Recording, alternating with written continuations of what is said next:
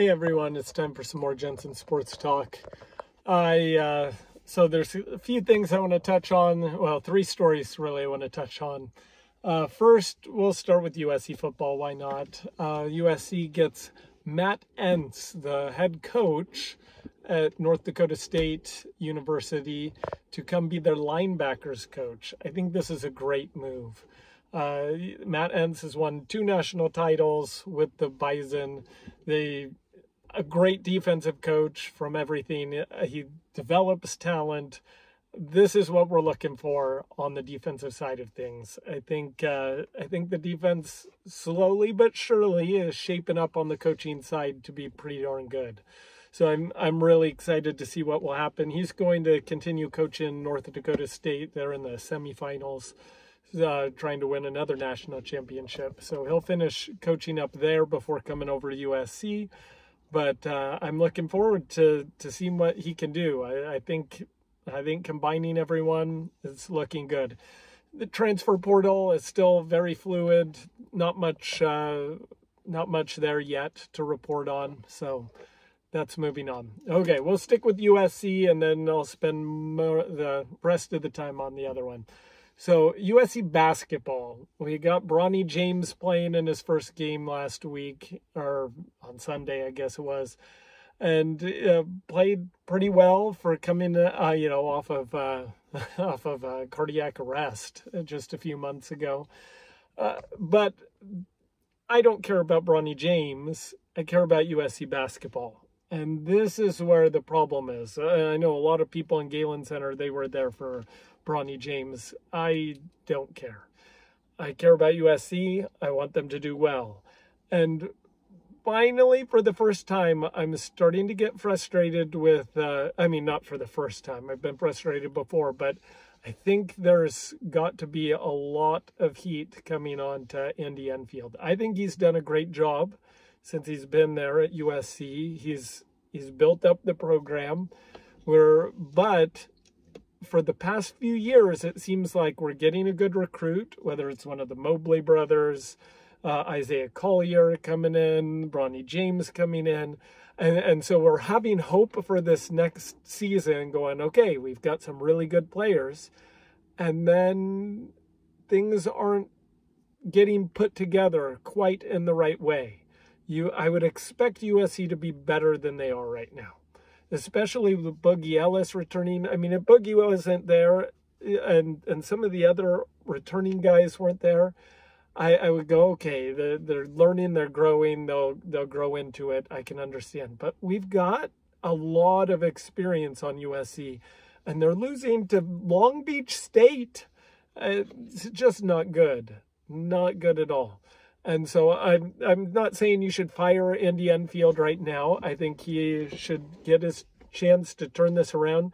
But if they don't make the NCAA tournament, I think it's probably time to turn the page on Andy Enfield. He's done good. He's turned USC into a perennial good team, but I do want to take the next step forward. And you never know what happens. If you make a change, it could go worse. And I mean, USC basketball has never been all that great. So you never know what will happen. But if Enfield can't turn this around with the talent he's got on the court, it doesn't matter who's coming in the next season. This seems like a reoccurring thing. So let's get it turned around, Andy Enfield, and prove yourself. Get it in there good. All right, and win. Okay, so final story I want to talk about is Shohei Ohtani. Unfortunately, no longer with the Angels, going over to the Dodgers and signing for $700 million. That is ridiculous. That is so much money. It's absurd. And it's absurd that the Angels couldn't keep Ohtani. Not that they could pay the $700 million, but that they couldn't produce a winning team, a winning environment with Mike Trout and Shohei, you've got the building blocks there. You should be able to win. And they've squandered it, and it's pretty pathetic. So the Angels are just a joke. Artie Moreno needs to sell the team. He's not a good owner. And yeah, I mean, they had a good structure there when he bought the team, but as slowly as he's continued to move up and have his say, it's just gotten worse and worse and worse. So time for new ownership. But going back to Shohei now. I like Shohei Ohtani, even though he's on the Dodgers now. But what he did, he's only taking $2 million each year and then back-ending all the rest of it after so the Dodgers can still go out and get all the good players. This is a genius move for a player of his caliber. Obviously, for smaller players, it doesn't work. They need their money. But for someone like Shohei, who's making millions and millions and millions of dollars in endorsements in Japan and the U.S., he can do this. And then he gets all of that money afterwards. Now, there's pros and cons to it. I'm shocked he's not getting interest on this. And so, with inflation the way it is and with everything, he's actually losing out on a lot of money. So the Dodgers are actually getting probably a pretty good deal with that.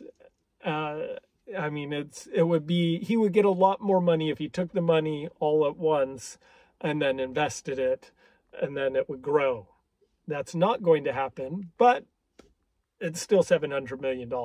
Let's not kid around. That's a ton of money, though, whether you're getting all the interest on it in the beginning. But what he's doing is, again, allowing the Dodgers to build around him. The Dodgers already have an amazing team, and now they're going to be able to even do more. Brilliant move. And I think more star players should start mimicking that. Like, again, I say if you're, just trying to make your way in Major League Baseball or whatever sport you're playing, take your money. But if you're a star and you're getting that, defer it for later, so the team